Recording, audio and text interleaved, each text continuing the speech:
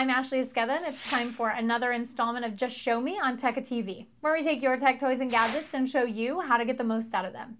Today I'm going to show you how to install and use SkyDrive for your Windows 7 PC. Now, Microsoft makes a cloud service available to you. It's called SkyDrive, and if you're not familiar with what SkyDrive is, it's very similar to a lot of the cloud services that you've seen before, like Dropbox. Now, SkyDrive is run by Microsoft, so it's very stable, and it's a great way for you to keep track of and access all of your files and folders that you'd like to get a hold of, whether you're on the go, using a different device, or if you're just a Mac and PC user and you'd like to be able to access specific files on both computers without taking up double the hard drive space. Let's take a look. In your browser, you're going to head to apps.live.com/SkyDrive. Now, from here, you'll get an overview of what Microsoft SkyDrive is, and you'll get some information on what you'll be able to install it on. Now, today, we'll be installing it on a Windows 7 laptop. So you can see right here, there's a download button. So we are going to click download. And once we do, we'll get our SkyDrive setup.exe to start downloading. And when it's finished, all we have to do is click on SkyDrive setup.exe to open the installation. And you'll see it's installing SkyDrive now. We have our progress bar zooming up, so it's a very quick installation, which is really nice. And it'll show you can use the cloud to access your important files, whether it's on your desktop computer, a laptop, or your mobile device. So let's click on Get Started. At this point, you'll be asked to log in with your Windows Live ID.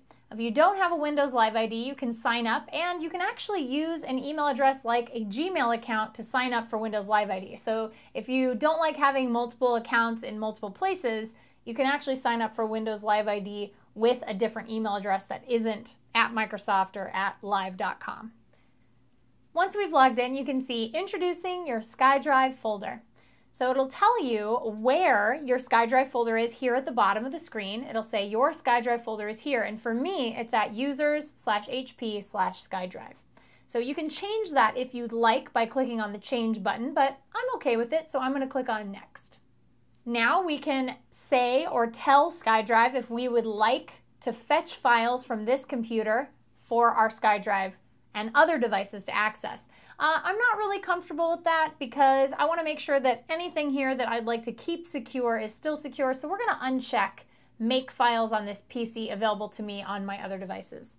So let's click on Done, and once we finish that, it will automatically open our SkyDrive folder.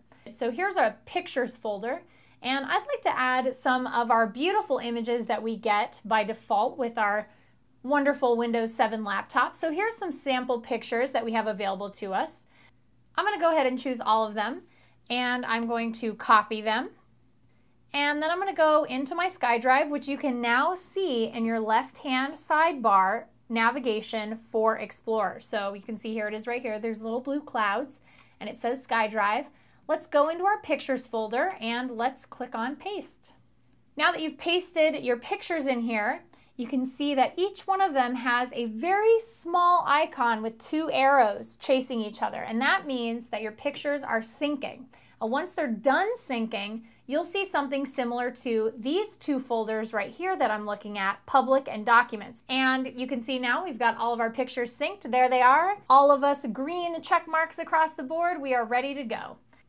And once again, if you're interested in seeing all of your SkyDrive files from the internet, you can do that in a browser by navigating to skydrive.com. That's it for Just Show Me on Tekka TV. Be sure to check out tekka.com for all of our other content, and we'll see you next time.